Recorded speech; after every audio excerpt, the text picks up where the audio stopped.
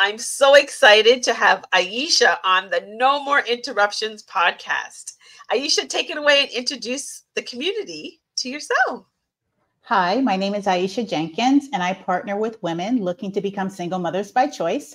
I am the creator of the Start to Finish Motherhood podcast. I have a YouTube channel, and I myself am a single mother by choice to two little girls. One is 4, and one will be 9 soon. And Ah,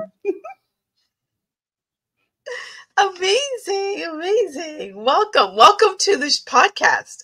Um, this is definitely going to be a learning opportunity for me. Um, because I watched your interview on what it was you were on the news. What news channel were you on? NBC, it was NBC, I believe NBC Washington, D.C. Yes, Yeah. yes, yeah. And I was Mhm. like, there's a whole community that I wasn't Yes. aware of. So this is definitely an educational part for me, especially for Black women. That's Mhm. the other thing. I have to like, you hear, our other, Caucasian women, white women, they all have these types of communities. You may see it in a movie or a show or something, but never Black women. So that was the biggest interest for me, is that we actually have this in our community and we need to speak more about it, Mhm. um, and embrace it, especially around the single mother thing, because we have a huge stigma around being Black women. It's almost like automatic, right? Yes, yes, yes. So I'm looking forward to this conversation. So, the premise of our podcast is about no more interruptions. So, can you take us to the beginning before you had your children? What was interrupting your life and that led you to that decision? Oh, that's a good question. So I think I love the way that you framed this as specific to the Black community, because I grew up part of the Black Christian church. And so I had in my mind that there was a right order for doing things. And some could say it's wrapped up in respectability, politics, what have you. But in my mind, there was an order to doing marriage and kids and doing this thing we call life. And Yeah. so I entered womanhood with that thought in that frame of mind. And so I went to college. I was 19. I met and fell in love with my ex husband. And I thought that I was on the path. We moved in together after I graduated. We got married. So, all told, we were together 11 years. So, 6 of those years we dated, 5 of those years we were married. And at some point, I think when I got married at 24. So, when I turned about 26, I was just like, yeah, I'm feeling the urge. I was done with my education. I had a little job. We had a house, and I was ready to have kids. And so my ex-husband, we kept putting off the conversation because he wasn't ready. He didn't think that our marriage was ready. And ultimately, it came down to us just not being aligned and on the same page. He wanted a certain type of wife. He wanted a certain type of situation to bring children into. And if that wasn't lining up, we were not going to have kids. And so I was in my strides with my career. I was about 28 at the time, where I finally had the last hard conversation about having kids. And again, it was met with a no. Our relationship is not ready. And at this point, we'd been together for 11 years. And so if our relationship was not ready, it was never going to be You're gonna ready. be ready. No. Right. And I was 28, and he kept saying things like women are having babies into their 40s. And I'm just like, no, right? Yeah. Because I think when you're ready as a woman, you're asking me at 28 to wait another 12 years. And at this point, the families are asking, when are you having Yes. babies? When are you having babies?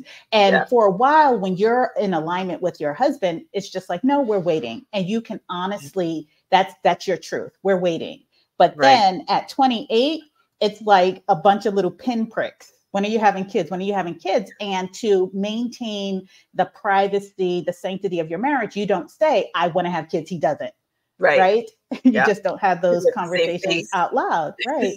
And so I finally reached a point where he had said enough things that I never wanted to be primary caregiver of a kid.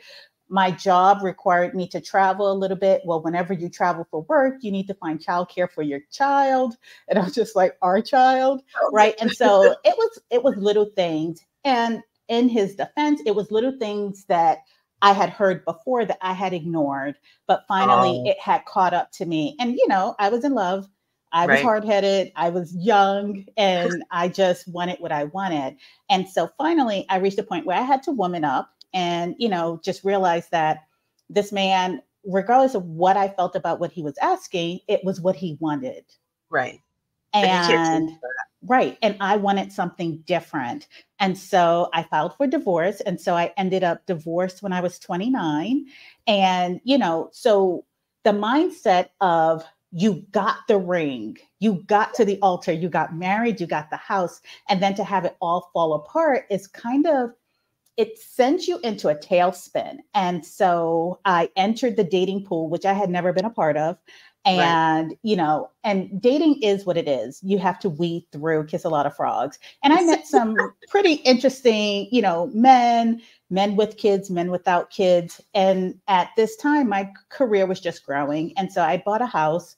And so I was dating, I had the house, and none of the situations I was dating in actually lined up. And so, I looked at my life and I was crying to my siblings. I was crying to my stepmom. And I was just like, I want to have kids. I want to have a family. The holidays, it was just me as a solitary unit around all of my sisters who had had kids at a young age. So Right. all of their kids were growing and running around. And I'm the auntie that's buying gifts, never taking gifts, right? I'm sitting there, the one who wanted kids the most, while I hear like, oh, I just want to go hang out. And so it was that kind of a dynamic.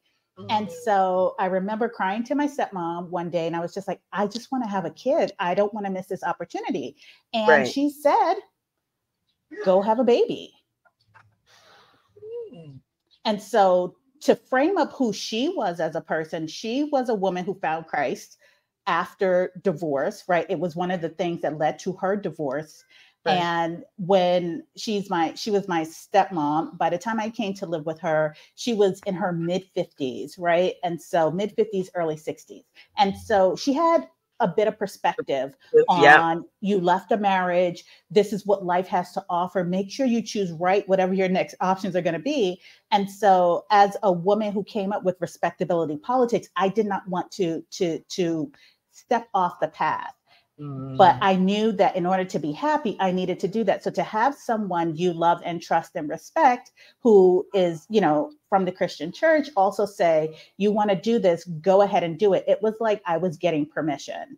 Wow. And I would say throughout my entire time being a married woman and then being single, the women who poured into me and was like, you can't see clearly right now, but don't do that thing you're thinking about doing. Don't leave Right. that job, right? That husband might not be here, but if you leave that job, you'll regret that. You want to have this baby, look at the rest of your life, you make those decisions. And so I actively made a decision at that point that, okay, this is an option for me.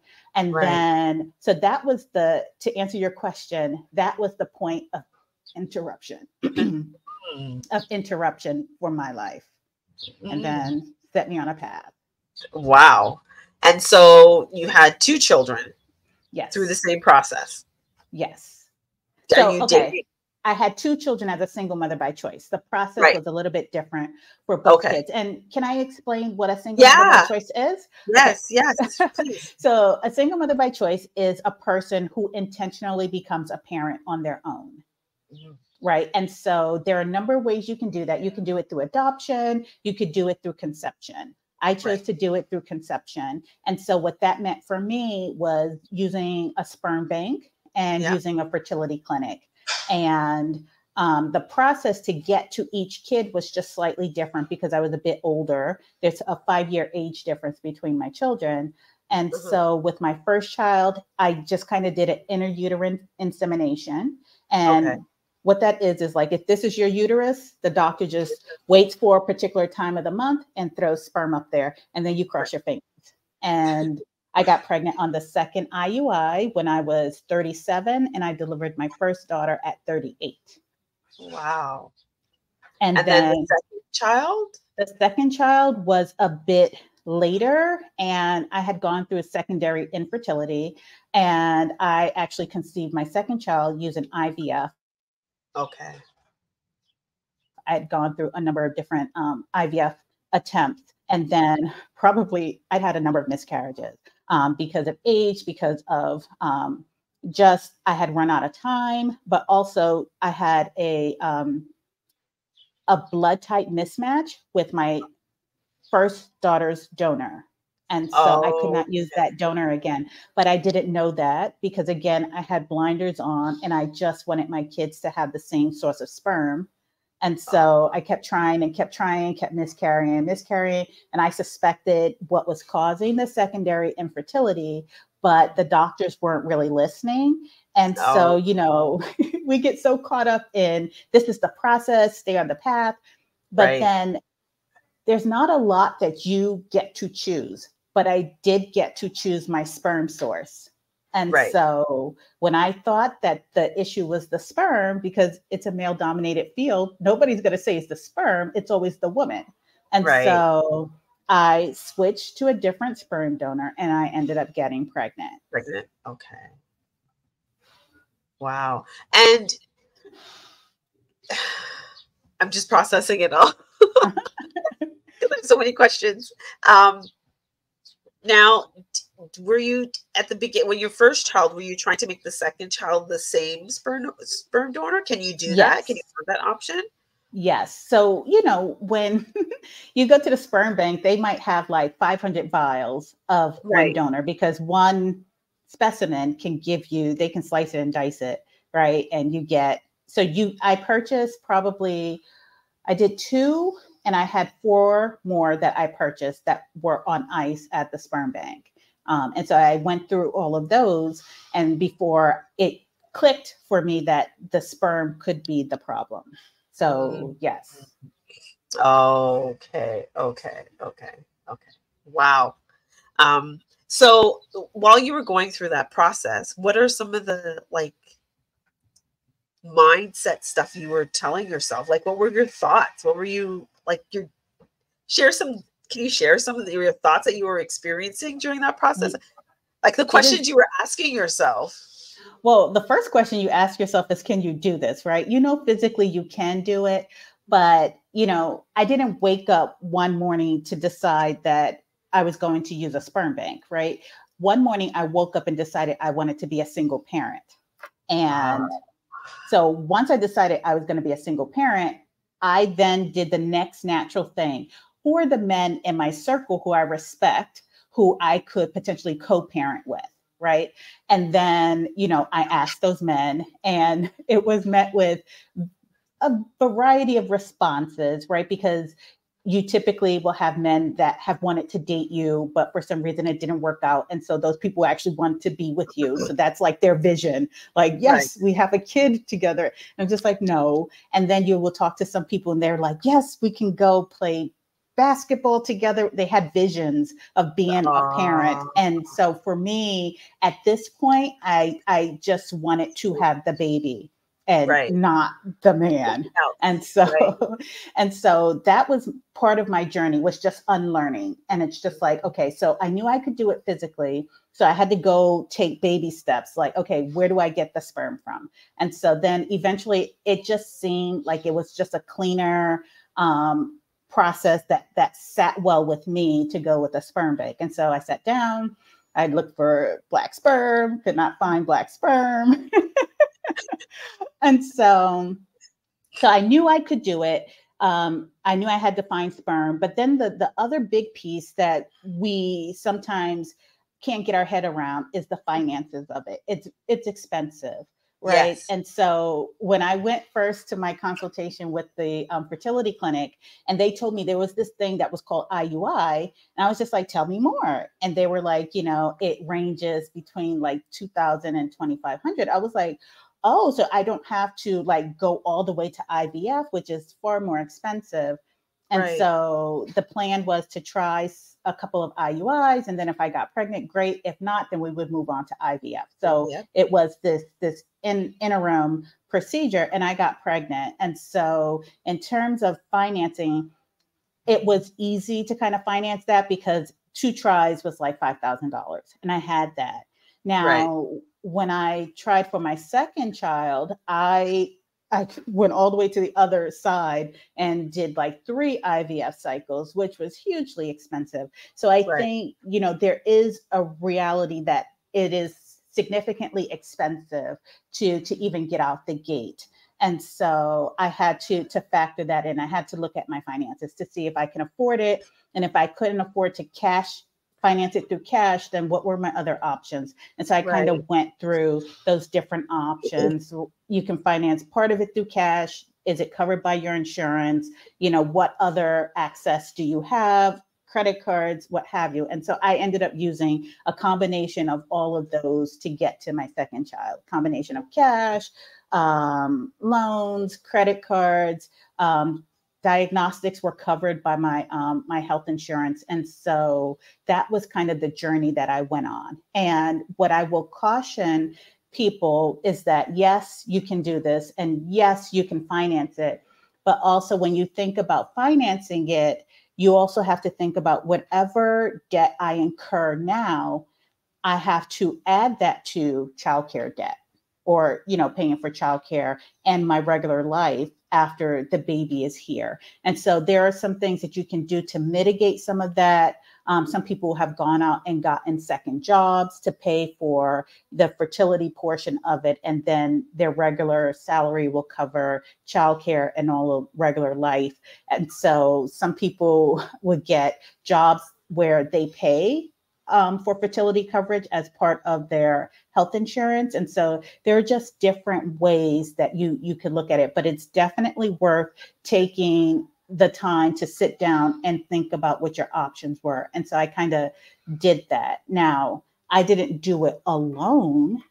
When you opened the episode, you talked about the single mother by choice community being predominantly white. And I will say that there's a good overlap where it's race agnostic, right? We all want to have babies. It's not always covered by insurance. How do we finance this? And so one of the first things I did when I considered this path was I took to the internet and I found communities and I started asking questions. And so my journey, the thinking phase of my journey, took about 2 years. And so from the time I was about 31, 32 to the time that I actually started actively trying was about 5 years. Right. And so I gave myself one more hot girl summer. I dated a little bit. I got money together. I Googled and I researched. I joined communities. I asked questions. So by the time I was ready to start, I kind of knew what my path was, that it was conception. I would go to a sperm bank, and this is how I would pay for it. And so it is kind of a journey. So you stay there thinking and planning for a good while before you execute the plan.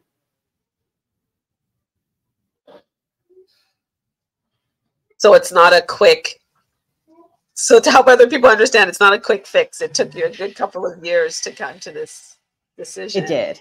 Yes. Yeah. Mm-hmm. Wow. Very good. That's it's beautiful. And so how are your daughters now? Like, how are you? How do you, like, I guess you just, do you say you're single? Because I'll tell you, I'll be very transparent with you. I have a problem with the word single mom. I'm a mom is how I address myself. I don't think status your business. I'm a mom, right? If I'm doing it with somebody or doing it with nobody, I'm a mom. Yes. But how do you as you move through the world, how are you moving through the world? I know you have the single moms by choice community, but when you get into questions where people actually know your story and they say why, they ask you your why around it. What do you say? Right. So, okay. So I think before even knowing that the single mother by choice community existed, it was either you're a married mother or you're a single mother, right? Or you're like divorced, right? And so I think when it's that black and white, you say, I'm a mom, right? And so for me, there was the third option of being a single mom by choice, which some people in the single mother by choice community will say, I'm this kind of single mom. I'm not that kind of single mom. Right. So there's that dynamic in there as well. Now, understanding that the single mother by choice community is a predominantly white community, what they're essentially saying, what I interpret that as, I'm a white single mom who's privileged and middle aged. This kid is wanted. I'm not that brown or black single mom who has a broken home and who's poor. So when people ask me, how do I identify as a single mom. And I do that to honor my sisters who were single moms, not by choice. But I also am in a privileged position to either encapsulate and say I'm a part of, or to separate myself out of. And I choose to be a joiner. And I choose to say, regardless, society is not going to look at me and say, how much money did you have in the bank when you conceived your child? You know, who did you conceive your child with? They're going to say, okay, you're single, you've got kids, you're a single mom. And the worst thing you could be is a black single mom, you know, to society. And it's just like, no, I'm going because of non-tradition, because of the traditional single mom, I have cover, right? No one has to look at my choice as something political, right? Like, Yeah. oh, you're breaking down the black family because you're a single mom and you went to a sperm bank, right? I have cover. I don't have to share that part of my story if I don't want to. You can think whatever you want. Oh, she had a deadbeat dad, you know, the father died, it's a divorce, Right. what have you. But I have cover in terms of, Mm. I don't have to say I went to a sperm bank. You don't have to know my financial situation. You don't have to Right. put me in a box, right? I'm with thousands, millions of other single moms. That's my community. That's the space that I navigate. That's the space that I choose to honor. And Mhm. so when people ask me, you know, how do I identify? I identify as a single mom, you know, but then when single moms are pit against married moms, we're moms. So we could fake the funk. I was about to be a mom who was carrying 85% of the load, right? My husband was Right. like, I'm not a primary caregiver. My husband was like, if you travel for work, you need to find childcare. I do all of that now. Yeah. I do all of that. Wow. Beautiful. Beautiful. Awesome. Um, so your single moms community by choice, what are some of Mhm. the like the goals you have for that community? And where do Okay, you see it in so the next 5, 10 years? So I do have a Facebook community that I run. It's called Melanated Single Mothers by Choice. It's Yeah. primarily for Black women and women of color who want to come together. We do have people who are just getting started on the journey, but based on where I am, I'm kind of like in that middle point where I can look back and say, oh, okay, there were lessons to be learned. Let me share this. But then also, I'm firmly in the parenting stage where my youngest is about to be out of daycare. So I'm about to Mhm. transition into another phase. Yeah. And so I can't emphasize more the importance of community. I still believe that it takes a village to raise a child. And for me, I've been really intentional about building that village. And I pull from work friends, old friends, family, my single mother by choice community. And so we all just kind of come together and we understand the challenges, we understand the struggle. And you have girlfriends, right? You carve out time to do social outings, to do brunches, to do happy hours, you know, and we get it. We get that you're looking at your phone because the sitter, you know, might say something, or you have to leave early, or if you have a sick kid, you have to drop out of the event. So we get it. Right. Community is so important. And so I've been a part of I've been a part of the white SMC community, which was really pivotal when I had to shift to a different donor, when I ran into roadblocks with trying for my second and didn't really know where to turn. I had to look to people who typically have not had barriers put in front of them and understand, you know, what the options are and then take them and own them, right? Because like you said, if it's not for myself or other Black single mothers by choice who are speaking out, other Black women who want to have children and feel brave enough to take this will say, I don't know anybody who's done this. I don't know if I can do Right. it. And the reason I'm so public with my story is because you can do it. And at some point, once you get over those first 5 years where people are like, oh, who's the dad? Or there's daycare pickup and drop off. Yeah. After 5, when it's just school, you are a single mom. You are in the trenches and you are trying to parent your kids to be the best little humans that they can be. Nobody Right. cares how they were conceived, right? Right. Right. And So it's getting so past the first 5 years is what you're saying, yeah, right? getting past the first 5 years, and you don't have to do that by yourself, right? There Right. are communities that exist. So find your communities. I spent a lot of time in the white SMC community before I created, Melanated Single Mothers by Choice. And I still have a birth cohort with my first child, which consisted of like 15 women. We were in a community. We were all pregnant together. Our kids, we did vacations together. We're about to hit our 10-year reunion next year. So we're planning a trip together. Like, these kids all have the same story. So, and that is intentional. You have to be intentional about creating Beautiful. a single mother by choice community, because also the blessing and curse of being a Black woman is that you can get lost in other Black single mothers. Remember, I talked about that cover. People Yeah. don't have to know you use a sperm donor. You can just join other single moms. But the thing is that you're always going to tell your kid the truth. So your kid is going to have a conception story that is different. And you want to make sure there's a community that supports your kid, right? That has the same story, that says, hey, how did you answer that question? Or when somebody said this to you, how did you handle that? You're not going to get that from kids who have a living person that they can point to and say, that's my daddy, right? Whatever their scenario is, they're not going to have to tell people, my mom used a donor. My mom used a sperm bank. That's my reality. But if you're intentional about building single mother by choice friends, then their kids become friends with your kids. And when they hit those rough teenage years, they have a built-in community. When they stop talking to you, they will talk to someone.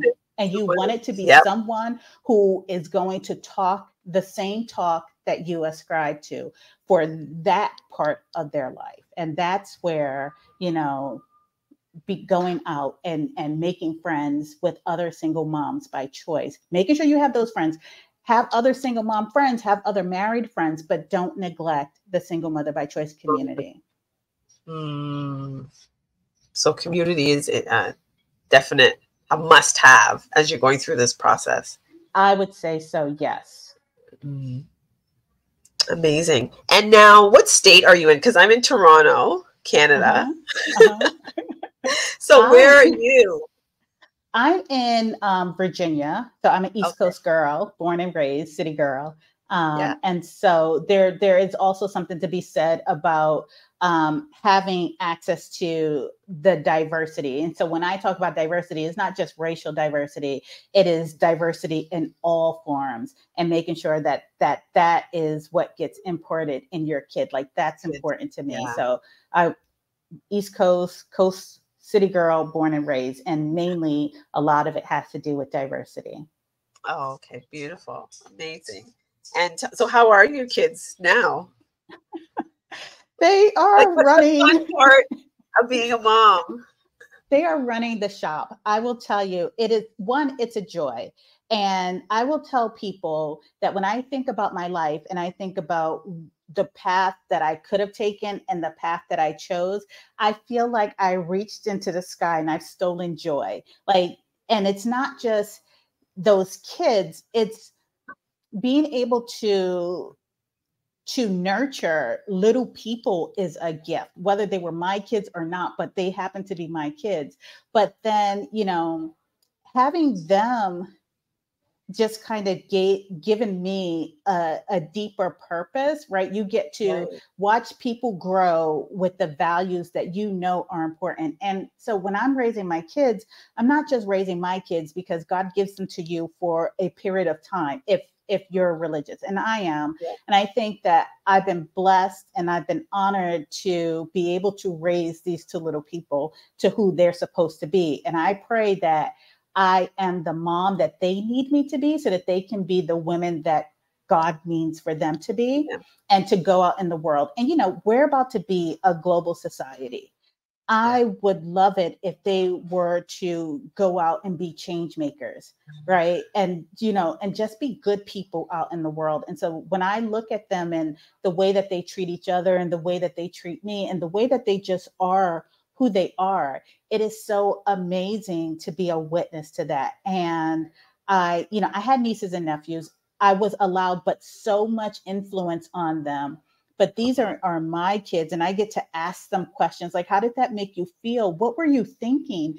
And these kids are thinking kids, and when you ask them what are they thinking, and for them to turn around and have a conversation with you even at 8 and 4, it's just like, this is amazing. And I am so lucky to be a part of it. So to have them in my life right now is like, me saying I'm hopeful for the future.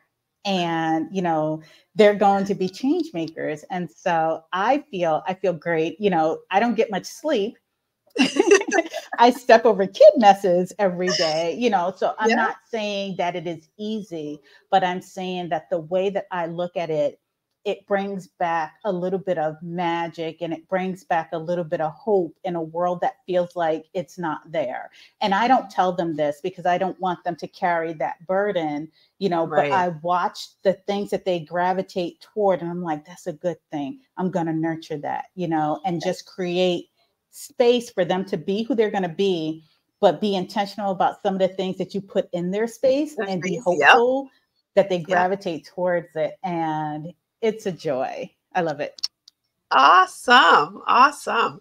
So before we wrap up, how do people, because we're in Canada, so um, I don't know if these communities exist in Canada, but Uh-huh. how would, if they wanted to participate in your Facebook group, can you share like how to connect with you and learn more? Oh, yes. If you're on Facebook, you can search Melanated Single Mothers by Choice. I have a YouTube channel, and my YouTube channel has different links to my social media. I'm also on Instagram. I have the podcast, Start to Finish Motherhood, which is going into season 2, currently recording. And so those are just different Yay. ways for people to find me, but also the single mother by choice, the largest community that I started in is global, it's international. And so at the worst case, Okay. join a community. It doesn't necessarily have to be Black. You will find us when you need your Black sisters. You will find us, right? But start someplace because the information that's being shared is race agnostic. Take what you need, leave the rest, right? Just get your foot Yeah. in the door, get yourself started. And so that's what I would say there. If you want the Black perspective on how we're actually doing this and, the types of things that are important to the Black community, the unlearning, the sisterhood, the support, you can find me at Start to Finish Motherhood. You can just Google me, listen to the podcast, check out the YouTube. Fantastic. So one of the ways that we like to wrap up the No More Interruptions podcast is with rapid fire questions. Okay. Okay. Are you ready? So, what is one strategy that you would recommend to another woman who's currently going or seeking this type of experience, uh, interruption in their life? Right. I think you have to block out the noise and you have to sit with yourself and ask yourself at the end of this life, what will I regret? And then proceed from there. I try to live my life with no regrets. Beautiful. And who's someone that inspires you? Oh, I would say probably my stepmom because she's the one when the pandemic hit and the girls were here, we could not get to see her. And last summer we got to see her. So she got to meet the 2 little kids who would not have been here if it wasn't for her saying, go ahead, go get that baby. And so yeah. Yeah. Wow. And what's a non-negotiable in your life right now? A non-negotiable in my life is peace. I have to have peace Mm. in my house. If there's going to be drama, it's going to be drama from the 3 little people who live there. And it's going to be, you need to do laundry. You need to brush your teeth, so I protect my peace at all costs. Yeah. Wow. Well, I want to thank you so much for being on the show. Um, I'm so excited. I can't wait till this airs. This is, I know a lot of people are looking forward to it, but I'm also Mhm. learned so much. And Oh, yes, thank you, thank you, thank you, thank you. Thank you for well, thank you sharing for your having story or me. your experience and building this community. Yes. Well, thank you. I appreciate it. Anytime that I can get to talk to people about my journey, and it's just like, you do have options. And ultimately, I want every woman and every Black woman, especially, to be able to live life on her terms as she see fits, as they see fit. And so yeah, so I share my story in hopes of letting someone know that you can do it. You can live the life that you dream.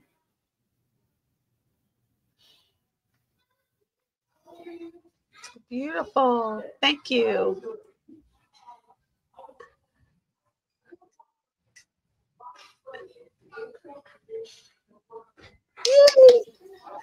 Now we just have to wait Yay! for the recording.